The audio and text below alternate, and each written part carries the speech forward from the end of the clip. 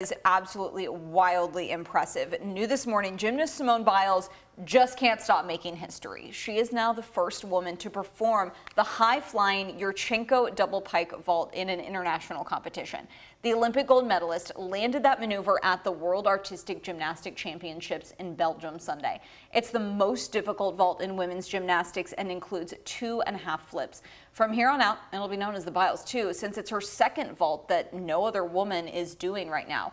The event was also Biles' first international competition since she pulled out of the Tokyo Games in 2020. She is just so impressive. She's wildly impressive. And what is so interesting to me about gymnastics is that there are these moves that exist that are such a risk that certain gymnasts just are not going to even try them, and so you can really have one incredible gymnast who is the only one doing it. Truly defining herself as the GOAT when it comes to gymnastics.